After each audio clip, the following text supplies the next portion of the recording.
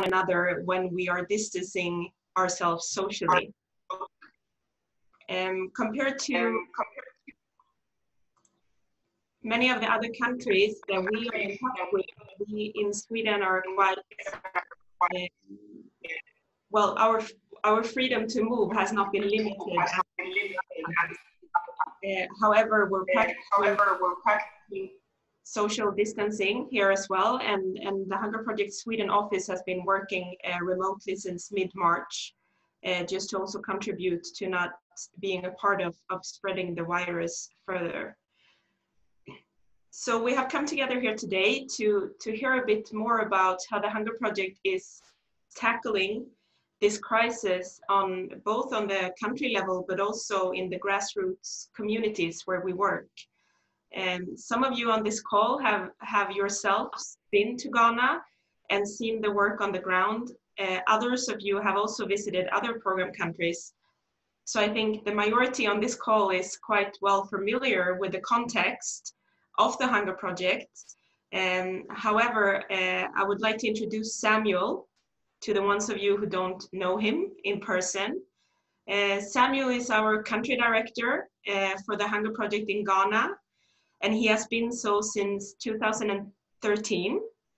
And he has extensive background in working with poverty reduction across the country, I would say, but much time was spent up in the north of Ghana in a big program to evaluate the work done to eliminate poverty in rural communities.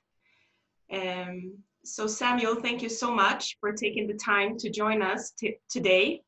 I know we spoke briefly before. You have just been able to move. You have also worked remotely for some time, but today you're actually in the office. So thank you for taking the time to join us. So I think just to start off the conversation, the Hunger Project has worked in Ghana since 1996, mobilized 45 epicenters, reaching around 500 villages and 350,000 people. Could you tell us a bit about the context in Ghana, both at the national level, how it looks like, but also how it looks like in our communities as of now? Thank you very much, Malin. Like you said, we are not in normal times. The COVID has more or less unsettled so many things within our social and economic settings, both as a nation or globally as a nation, and then in communities and within households. Ghana recorded our first case on March 12th. They were just 2, but within 2 weeks, there were some increases. And so the picture of this, the COVID-19 spreading in Ghana was so rapid from the beginning. And then it came from travelers from outside, both Ghanaians and foreigners coming in. But once they got into the society, then the people within the society started catching it. So as I speak now, we have 5,400 cases on hand nationally. Because of the severity of the increase, there was the need for government to take very drastic measures, to safeguard the spread of the COVID menace. And so 3 major cities which were identified to be hotspots were locked down. That was Accra. And in fact, when you look at the 5,400 cases that we have on hand, Accra alone has 4,500, leaving only 900 for all other cities, that also have the COVID cases. And the 3 cities were therefore locked down, to try to safeguard the whole country. And the lockdown was for 3 weeks. so that good measures could be put in place before other subsequent decisions could be taken. Right now, as I speak, the lockdowns have been lifted. And so people are free to move about. But then people only move about when it is absolutely necessary for them to move. And so most people are advised to stay at home and to work from home because the disease is still prevalent within the society. I must say that when it started, one of the things that we observed was that immediately it started, all the physical protective equipment that were necessary to be used got, finished within the society. In other words, face masks that were available in the pharmaceutical establishment, they got finished. Sanitizers also got finished, and so many other things. So people were not getting it, and so prices started shooting up. And so we as an organization, THP, we needed to take certain measures such that our people in the epicenter communities will be protected. And then we'll also have access to varied items that were needed for them to also protect themselves. So that was how the whole picture started. And now the Hunger Project and our partners in the communities are fully involved in protecting themselves and also working against all other things that we know from the COVID pandemic would become problems both now and then in subsequent periods ahead.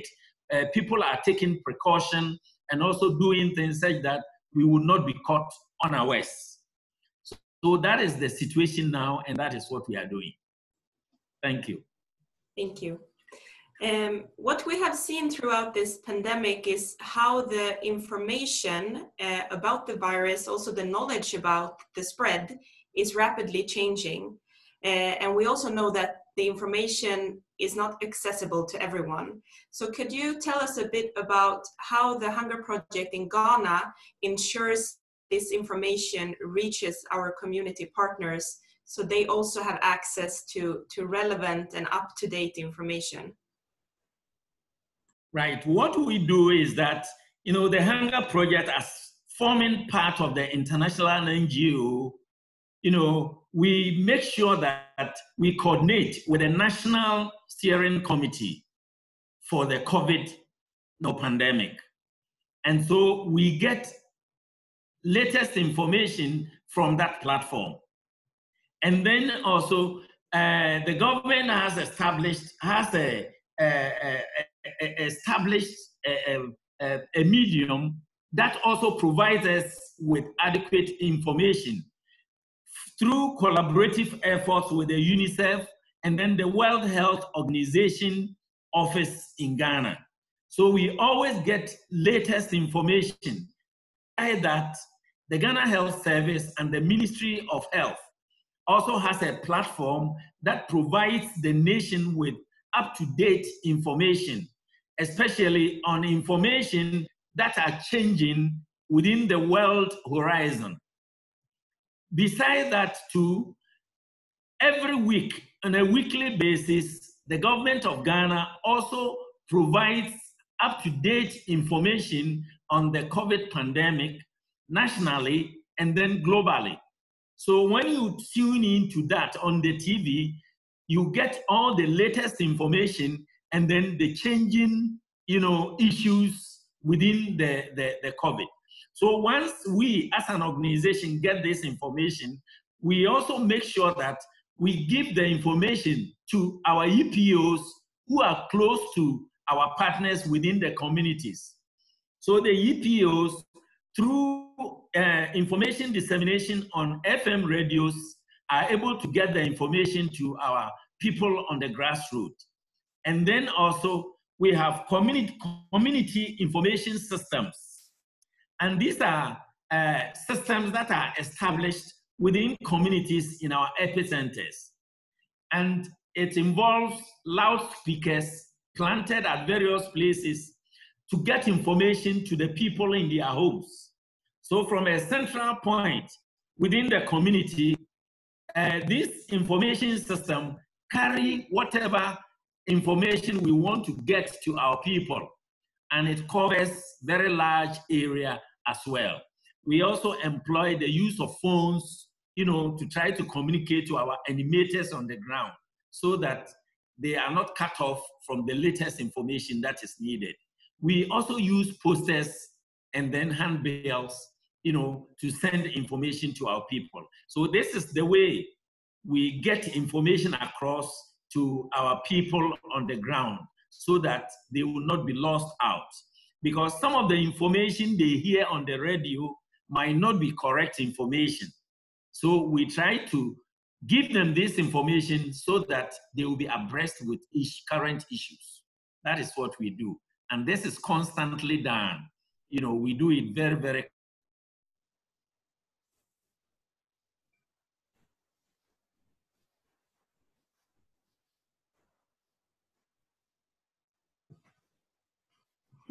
Just vi tappade.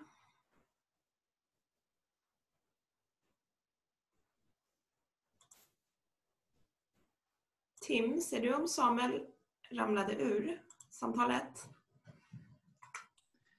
Nej, han har inte trillat ur, men det har fryst. Aj. Nu trillar han ur. Eller? Jo. Hello? There we are. Yes. Yeah, there was a disconnection, sorry. Thank you, Samuel. So I know that besides from doing this very important work of making sure the right and updated information reaches the community partners, I have also seen myself some photos or heard stories about how the creativity also flows within the communities. I'm sure you're familiar with the saying that necessity is the mother of invention. So exactly. Could you share with us some of the inventions that our community partners are now doing in order to stop the spread of the virus? Right, thank you very much. Like I rightly said, when this pandemic started, almost all the PPEs, that is the personal protective equipment, almost got finished within the national setting, that is the commercial setting. You can't get it in the pharmacies. So we quickly rallied together to see the means of providing some of these things, possibly by the communities themselves. In our epicenters, we have been able to open up vocational training centers.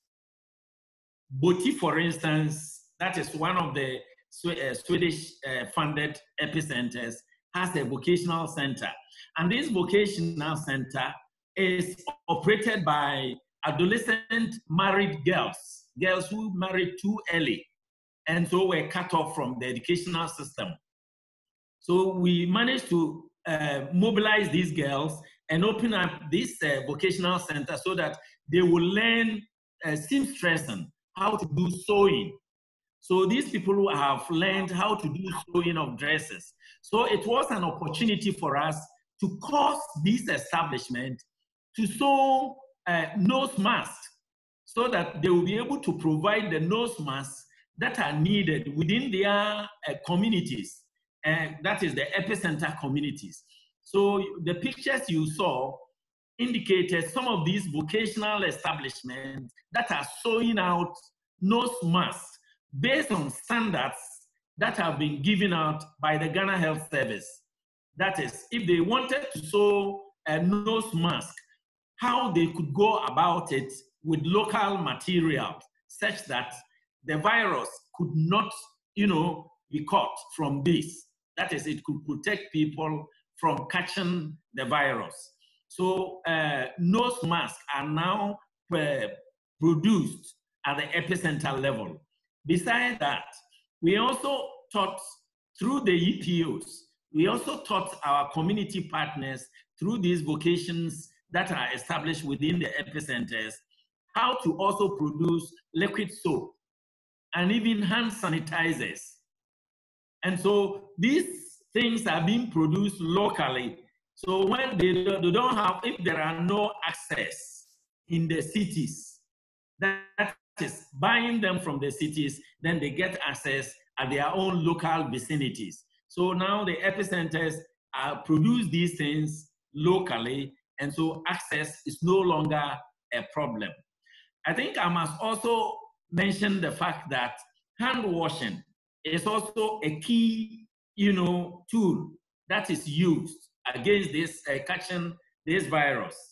So what we also have done in this area is to teach our community partners how to produce this basic hand washing facility that we call tippy taps. And these tippy taps only use ordinary gallons. So when they have plastic containers that are gallons, then they put water into it and hang it, on a piece of wood material that is available in their community. Then they tie a small rope to it. They bore a hole under it, and then with the pressing of a lever with the foot, then the water begins to pour from the gallon that is hung up there, so that they get a water flow without touching a tap from there. And then with a detergent and with a water flow, they can quickly or easily and more conveniently wash their hands without necessarily touching anything there. So these are the innovations that these community members are providing by themselves. And these ones are done at household level. So the household can easily produce these tippy taps, and they have water flow within their community systems to do constant hand washing.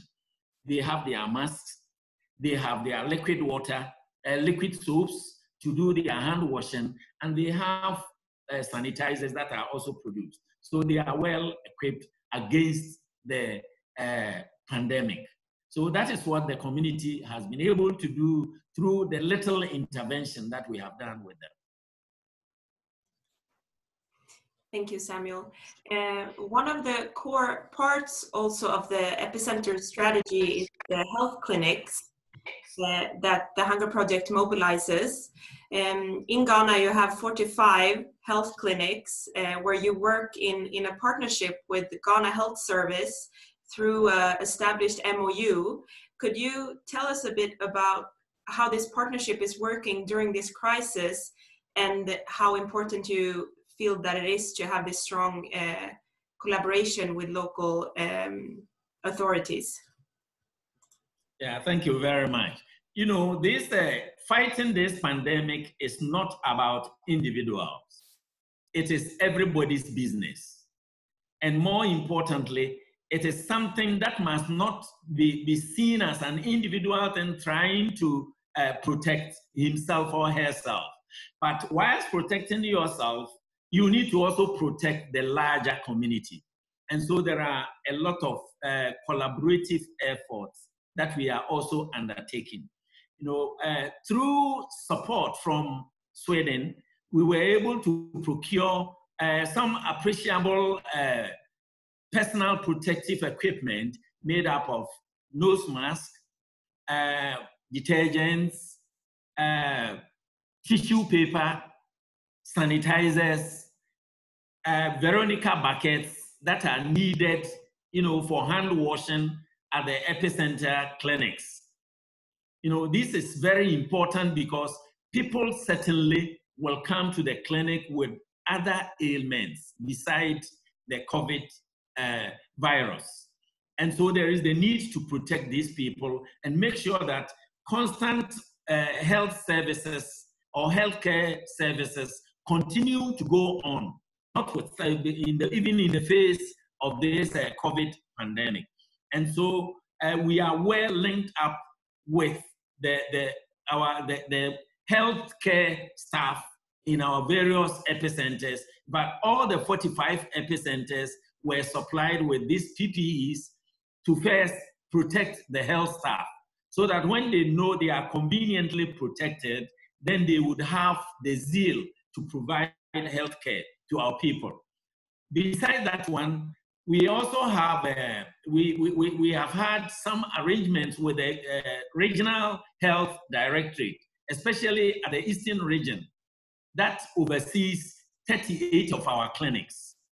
And so we have discussed with them, and we have a training program with this the regional health directorate to train all our health staff in our epicenters in our other ways to make them COVID response readiness, so that they become ready to be able to give the needed education to the people on the grassroots. And we are lucky, it is not just the clinics, but the clinics also have nurses' quarters attached to it. So our health staff with our various epicenters are staying with the people there.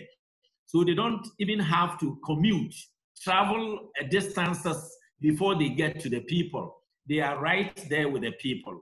And so we constantly hold discussions with them, both on phone, and then they also contribute to even the education that we give on radios and then the community information systems. The health staff are always ready to provide the needed assistance and information for the people to be well equipped. So we have this collaborative effort that is going on at the national level, at the regional level, and then at community level, having all stakeholders also on board, our animators, the health staff, and then THP staff also included. So that is the picture. Everybody is on board, and we make sure that nobody is left out. And that is how we are handling it. Thank you. Thank you. I recently read a report from the World Health Organization that was looking at successful communication during health crises. And something that stood out was the need to have a trust in the local community, but also to have the local leadership. You have mobilized 350,000 people in Ghana, and you have also trained a lot of local leaders that are working voluntarily as animators in their communities. Which role would you say that these volunteer leaders has played now during this crisis to enable you to actually reach out with this information? Thank you. What we do is that it is through these animators that most of the locally produced materials, that is training people to be able to produce these things locally and how to use them. The education on that is carried out to the people. A typical example is the use of tippy taps in washing hands. How effectively people should wash their hands. So these are all education given through the animators. So the animators have become the first point, they get the first point training from THP staff and then the Ghana Health Service staff. And then they also, their respective communities, they move from community to community to try to set up a typical tippy tap, the use of a tippy taps in hand washing. So they set up a base and then they demonstrate for the people to come and see. So these are things that are done within the vicinities of the communities. So a group of people within the community, they come around and we make sure that they observe the social distancing so that they know that whatever things that we preach on radio, on the community announced systems, is a practical thing in the community. So they make sure they do the social distancing while listening to the education program that are being demonstrated. So they physically demonstrate how effective hand washing is done. And also it is through these animators that we also they put up some posters within some vantage points within the communities so that the community people will see. And then the posters contain some information, both in the local languages and then in English, so that they will see. So yes, these are our volunteers. At least we have not less than 20 in each epicenter. And so these people carry out information to the various communities, apart from the fact that the POs also visit the communities from time to time. But we have the POs serving as constant or regular training front for the people within the communities. So we have it within the chain. So information gets right from us at head office through the project officers, and then it's carried out through the animators, and it gets down to the people. So a lot of work is going on there. Thank you. Thank you, Samuel. I think all of us here on this call is familiar with the spread of sort of fake news or misinformation about the virus coming from many different sources of media coverage or other. Could you give us an example of what kind of misinformation there is a risk to be spread in the local communities unless the right information is accessible? Information and myths going on within the system. One thing that came right from the very time we experienced this COVID, virus was that it doesn't so much spread among Blacks. They said that the Black people have a higher immune system such that the COVID doesn't spread so much among the Black. This is a myth. It is not true. And so as quickly as the information came, then we also mobilized to try to counter it and make the people know that it is not true, that is a human system. And if you allow yourself to be open up to this, you will catch it. Whether you are Black, you are white, you are red, or no matter what. It doesn't see colors. And so this thing was preached. And then there are also local medicine peddlers who produce some concoction and then they cashed in on that. There were examples that were some people who were even arrested by the police. They have some medicine, local medicine prepared, and they said, this is against the COVID virus. If you take it, you will not catch COVID virus, but it wasn't a proven or approved medicine, local medicine. So once these are found out, then we tell the people, this is the situation. We still don't have any cure for it. And so we are managing it. And that is what we give to the people. So all the wrong information, as soon as we get to know of them, then we also spread it out to the people so that when they hear about that, they can also tell others so that we don't get overwhelmed with the wrong information that is being sent out within the social systems. Because the social media is one of the medium that produces wrong information to the people. And so we try as much as possible to get the people to know about this and to be able to know where to check for correct information so that they are not easily overwhelmed. So that is what we are doing. And I think then also for the community partners to trust then the information coming from you or from the Hunger Project, it's really working because of the trust that has then been built up over the course of the years. Would you say that that is a factor that plays into role here? you know, being able to establish the credibility of what one is doing is a key thing in getting trust from the people. Over the years, all the activities that we have carried out are known to be things that are proven to support the people. So the welfare of the people have always been built into the programs that we undertake.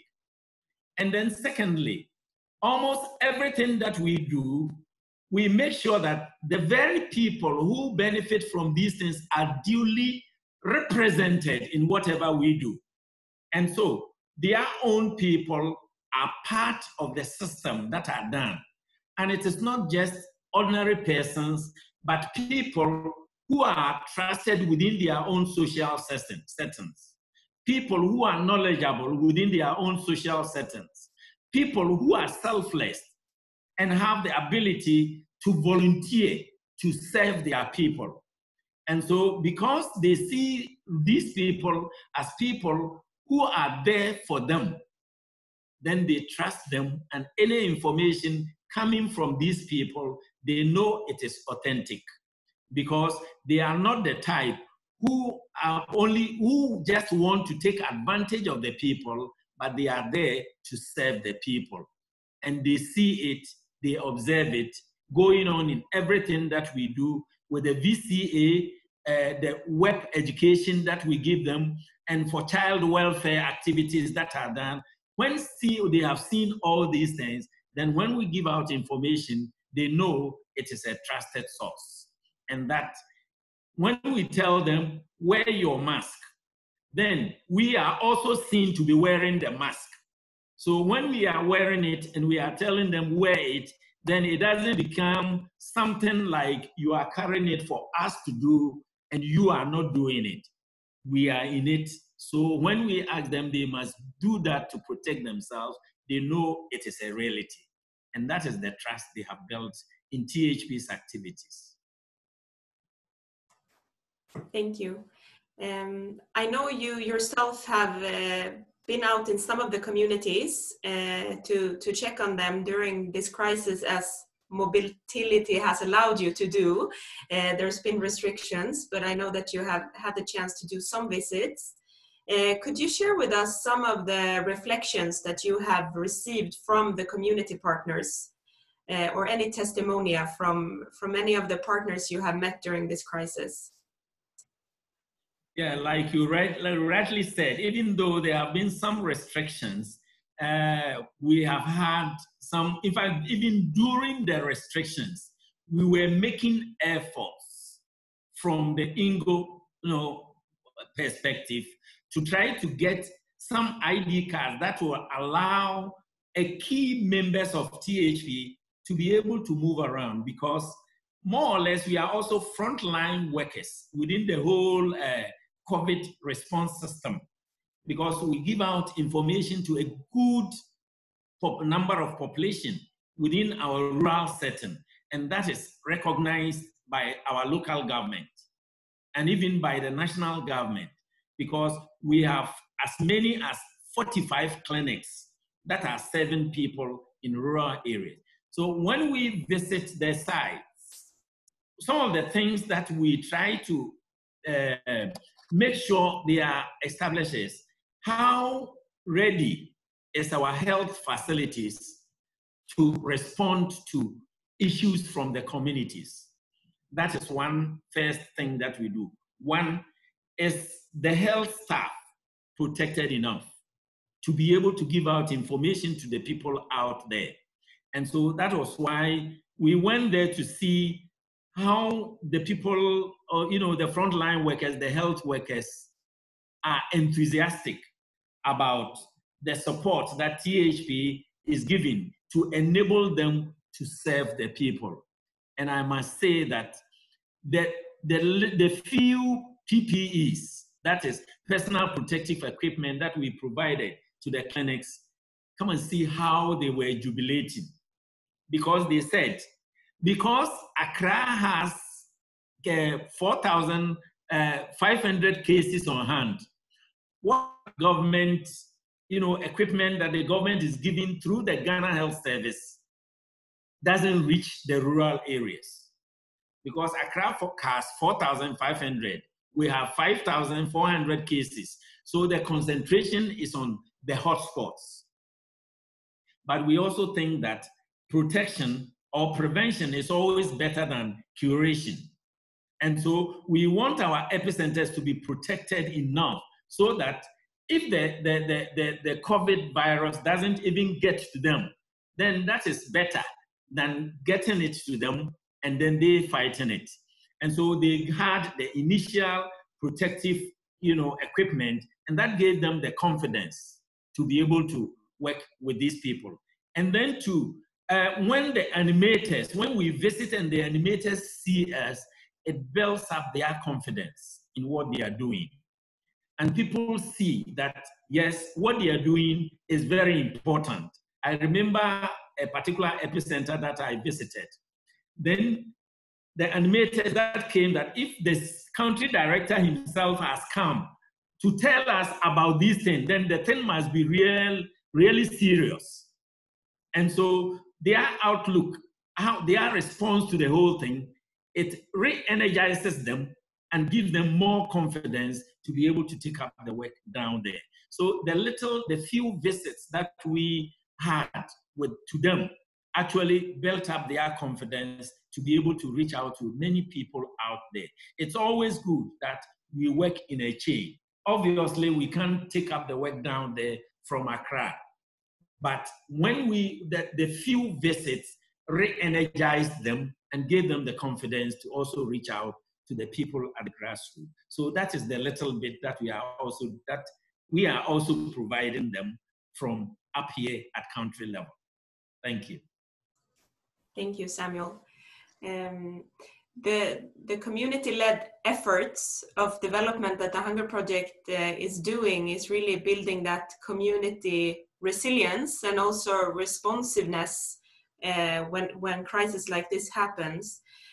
One of the quite worrisome news that are coming now is that there's an anticipated increase in people living in chronic hunger in the years to come due to this crisis. What are your reflections on that, and what's your outlook on sort of looking into the future and how the hunger situation is affected by this pandemic? Right, thank you. In fact, this COVID situation has led to the increases of food prices. Food items were even singled out by the government as the main factors that has increased the inflation, the day-by-day inflation within the economy from a single digit to double digits. It used to be 8%, but now it's 10.7%. And they say that it is mainly due to increases in the price of foodstuffs that has led to that. So which means that foodstuffs are getting scarce. Many people are buying to stock, so that if there are no foods and there is a lockdown, then people can get access to food. Incidentally too, this is the farming season, the time that farmers must farm. And we have this COVID situation also on hand. Should we stop farming to protect ourselves, or should farming still continue? And so we needed to take decision on that and support our farmers so that they don't unnecessarily become so afraid that they refuse to do their farming. So one, we made sure that the microfinance within the epicenter system continue to operate fully, so that people who needed loans to be able to do their farming had access to loans. So the bookkeepers and the bank managers were equipped enough to protect themselves. And they also had hand washing facilities at every bank with sanitizers and then detergents. So anybody coming there had the confidence to visit there without catching or without exposing themselves to the virus menace. And then the bookkeepers and managers were also protected with nose masks to guide them so that they also had the confidence to provide the services to the people. So people still continue to have access to funds for farming. And so they are doing the farming activities, and we still encourage them. And then we also gave out education such that, normally when the farming season starts, that is because farmers know that they are going to produce. In normal times, what they do is that they sell out whatever produce they have in stock, especially maize. They sell out the old stock, knowing that the new stock will soon come to replace the old stock.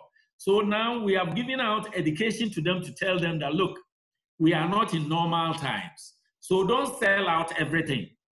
You can sell half of your stock, leave out half, at least as a buffer towards the possibility of any hunger situation coming up.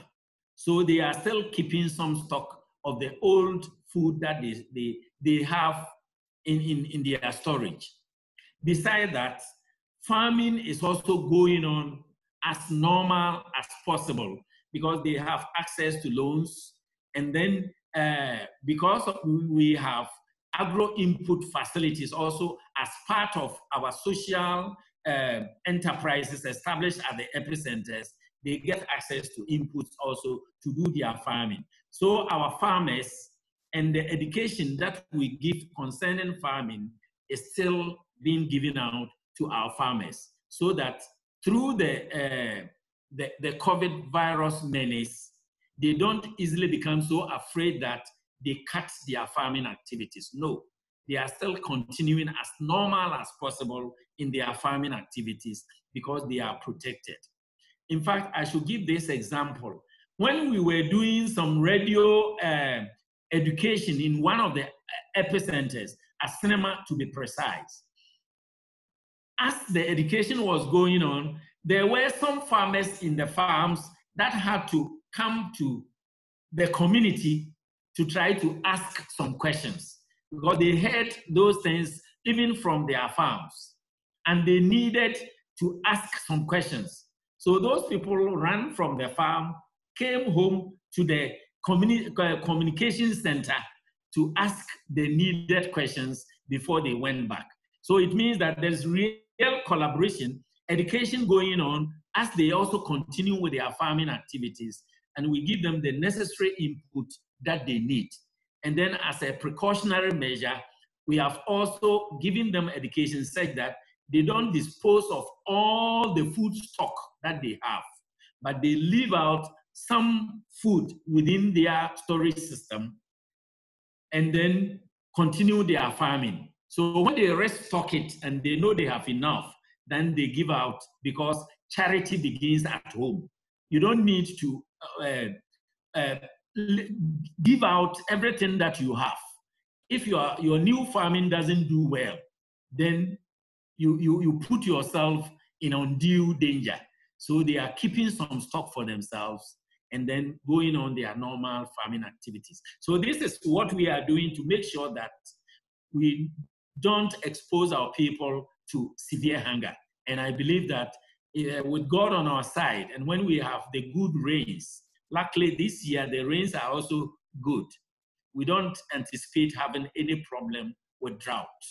So we have good rains to do the farming. So with education and support with inputs, they are going on with their normal production activities. We don't anticipate any form of food shortages in our system. We would be able to even sell to people in the cities. That's what we are doing. Thank you.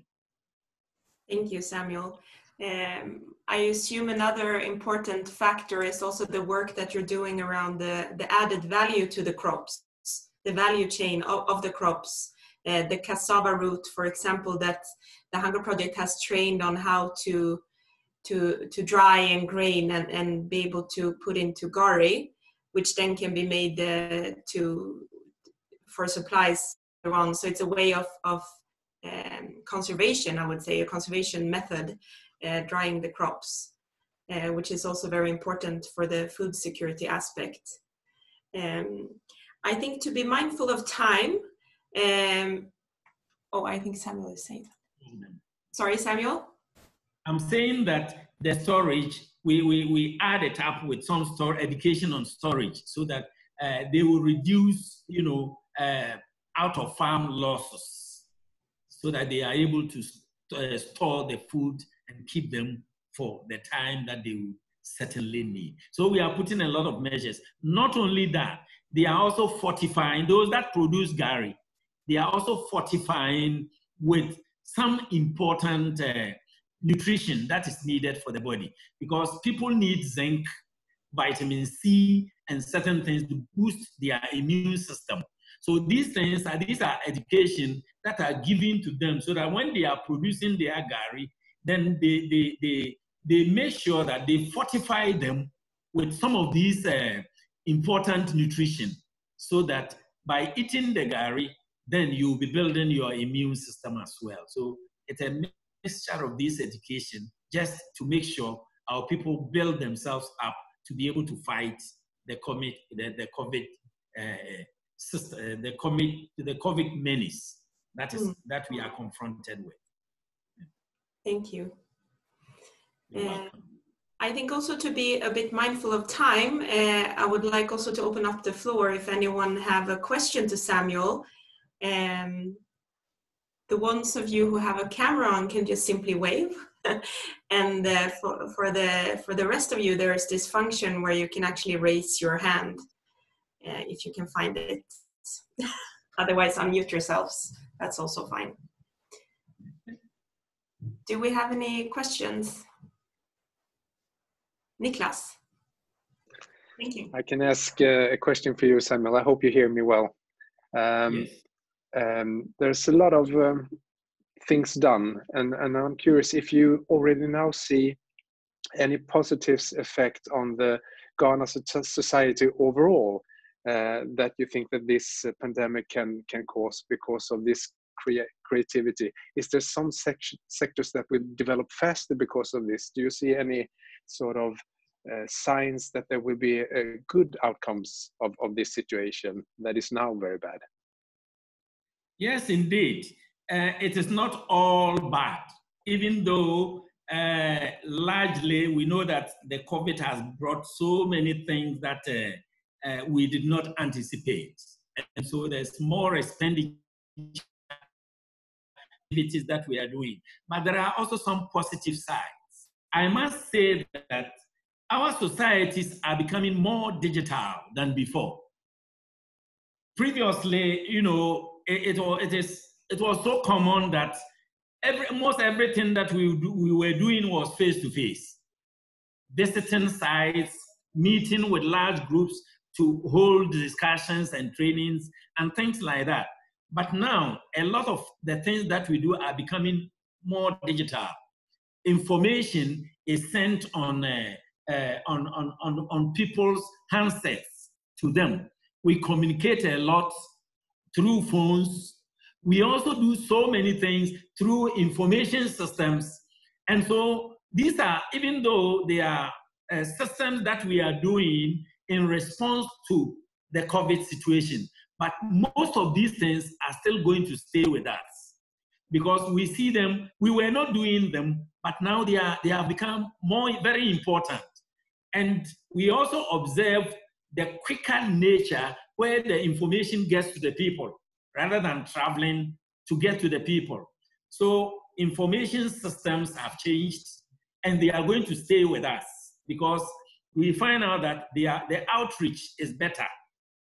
Rather than going to meet people, when you send information through these current means that we are using, it reaches a lot more people.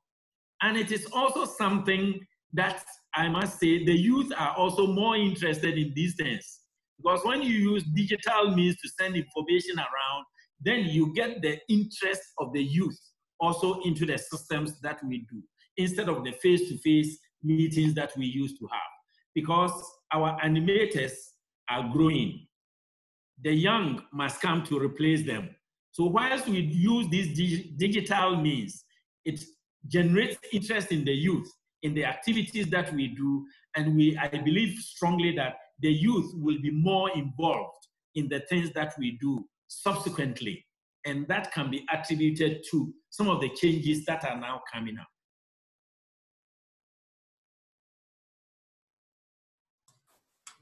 Thank you, Samuel. That's really interesting to hear, because I know it's something that you have prioritized for a long time, trying to engage youth more in the work at the local level. Do we have any more questions for Samuel? Tim, is there any questions in the chat box? Okay. No? I can ask a question. Yes, it would just be interesting to hear how you look at your role as a leader now within this situation, because many times when you are the leader of the organization, you come to a situation where you need to engage the colleagues and also reach out to the communities, and how you think of that more personally, maybe, and how you look at the situation, how you can step up as a leader, or how you see it on the situation in your role as a leader. Yeah, indeed. When a situation like this comes on hand, then it is this that actually calls on you as a leader to be able to show your leadership skills. When things are normal, you do things normally. But when things become abnormal, like we have now, then it is for you to stretch yourself a little more further to try to bring in certain things that will involve the rest.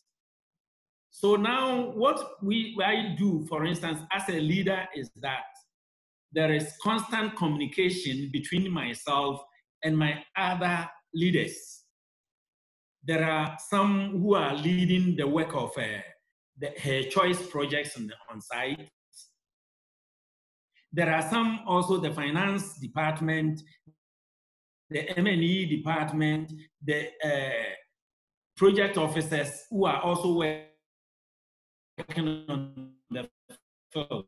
To what extent do I get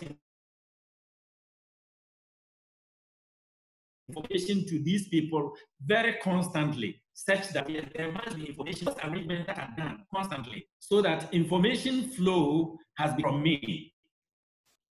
Through the digital system, we have this conference and to share information with the people. So it down. So what I would say is that just like this, as a leader, then there is more the need for teamwork. Not just the leader doing things, no, but the leader operating through the other agents who are also there. The call for that is more now than ever. So teamwork has become more useful than ever. And then the fact that they also ought to create other teams down there and make sure that all players along the line become very, very important now, and that everybody is seen to be very important and are made to operate and play their roles within the system. So when role playing is well defined,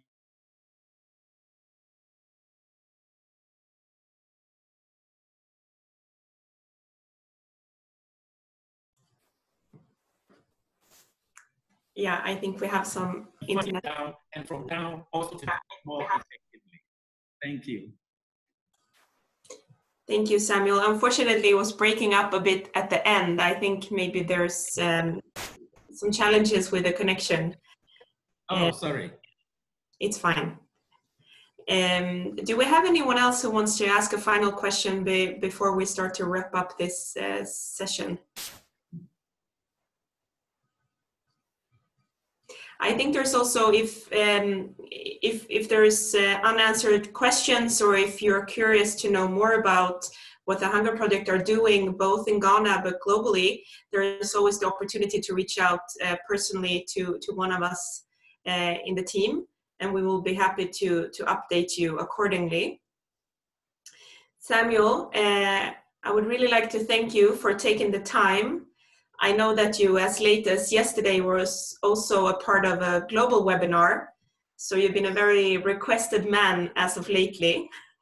So thank you for taking the time to connect with us, and really know that we are very happy to be partnering with you and to be part of the work that you're doing in Ghana.